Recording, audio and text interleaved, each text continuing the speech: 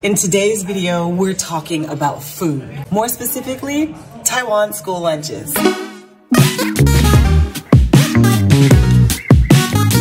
Hi, my name is Leah. Welcome to my channel. If you're interested in what life looks like living and working abroad, this channel's for you. Another great way to explore culture is through its food. I am going to be plating a week's worth of Taiwanese lunches, giving you just a little bit of feedback. If you're interested in coming to Taiwan, you can tell me what you think. Lunch is delivered to the homeroom classrooms, and the students will serve themselves outside and then go into the classroom and eat. Here is a typical lunch tray, and this is how things are portioned out. Staple items usually have the largest serving, which goes here. These two side areas are for side dishes, and the middle area right here is for soup. Let's get started. Here's our first meal. Really interesting lunch today. This is blood rice. Another word for it is pig's cake, and it is basically pig's blood, sticky rice, and a soy broth that is usually deep fried and served on a stick, kind of like a popsicle. It's a really popular street food here in Taiwan. Along with this dish are quail eggs, seaweed bowls. This is a bun, obviously, in the shape of a penguin. They're usually filled with something, but I can't identify it until I take a bite. I'm not sure what this is. The paste has like a hint of sweetness, not a lot. This is a hearty seafood soup with shrimp, fish, squid, onions, and scallions. Mix it together, and it looks like this. And then these all have their own flavors that add to the dish. These noodles can be a choking hazard. They are so thin. And of course your greens. I think today's lunch was really great. There were a lot of food items that are unique to Taiwan. I am giving it a 6 out of 10 for 2 reasons. There is such a different flavor to blood cake when it is eaten piping hot. The noodles mixed in with the soup was not a good idea for me. I think today's lunch is a good compilation of all the 5 food groups. Wait a minute. No dairy, but still. Starting with this chicken. The orange that you see is pumpkin. So I'm thinking this is gonna have a little bit of a sweet taste to it, but I don't know. The pumpkin really doesn't add any flavor to it. It just adds texture. I would eat it again. This is stir-fried shredded pork. This is my first trying it, so I'm not sure what to expect. It's a really nice flavor to it. It's not overpowering. There's definitely like an earthy vegetable taste to it. Cabbage. Wonton soup with pork and vegetables. It was okay. It includes our little blended juice box.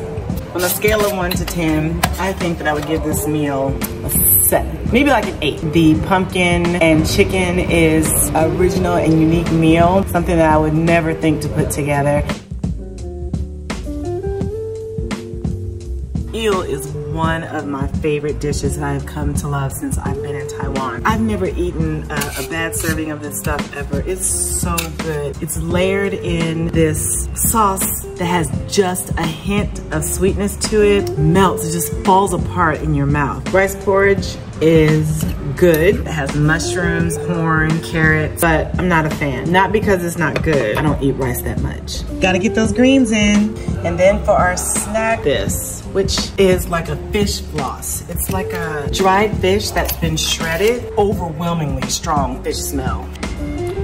It's salty, crunchy, tastes like fish, smells like fish. I would not want to go in public with this anywhere. Okay, there you go. I'm gonna give this meal 7 out of 10. Definitely a 10 out of 10 for the eel and for the greens. I can appreciate how rice porridge would be something to look forward to in colder weather, but it's December and it's 86 degrees here in Taiwan. Okay, here we go.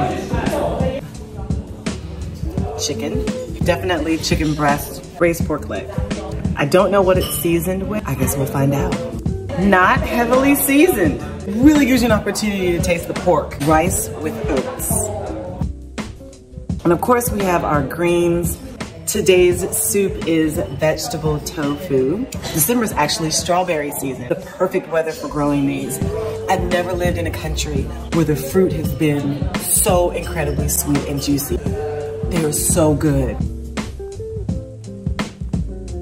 I've never tasted rice with the oats before, and I like the mixed textures and the fruit will always be my favorite. This meal was delicious. Taiwan has a really good variety of lunches. The lunches don't repeat themselves. The soups are usually always different. The fruits are usually always different. I really enjoy looking forward to something new. Checking out today's lunch, it looks like we have chicken, noodles, greens, soup, and a side of grapes. I think I'm gonna start first with the Mian noodles with chicken, just because it's something that looks different that I don't think that I've had before.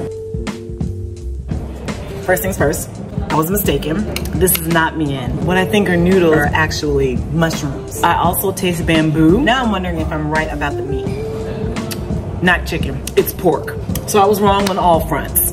For the dark leafy greens, I love the way that they're cooked, but they still have a little bit of crunch to them. The soup today is egg and seaweed. I have not learned how to eat chicken with chopsticks.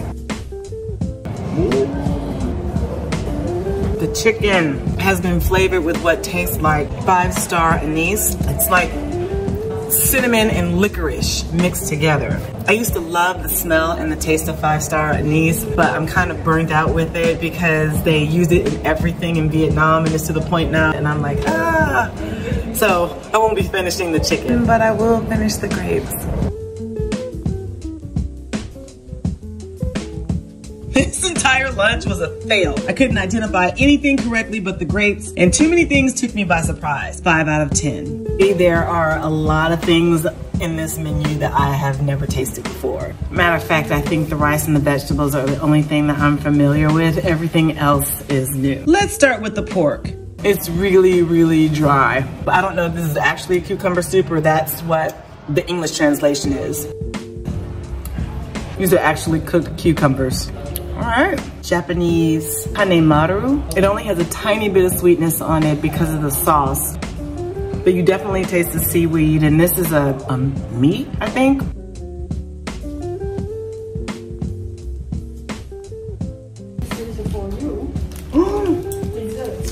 Dessert! These things are amazing.